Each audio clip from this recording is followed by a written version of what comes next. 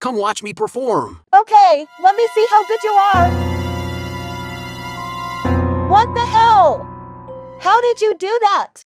This is very easy. Let me show you some tricks. In the future, you will definitely not get scratched while driving. Come on, get in the car. First, when parking, there is a curb in front of you, so let's keep an eye on the rearview mirror. When the bottom of the rearview mirror coincides with the bottom of the curb, the front of the car is only 10 centimeters from the curb. Second, when backing up, if there's a curb behind us, let's keep an eye on the rearview mirror. When you see in the rearview mirror that the center of the front handle of the car coincides with the curb, at that time, the distance from the back of the car to the curb was only 30 centimeters. Third, when driving a car across the front, let's keep an eye on the front hood. When the front hood coincides with half of the tires of the front car, at this time, the direction is full of the front of the car, and there will definitely be no scratches. In the end, whether it is leaving the warehouse or turning a corner, as long as our shoulders cross the obstacle, we can pass safely in any direction at that time.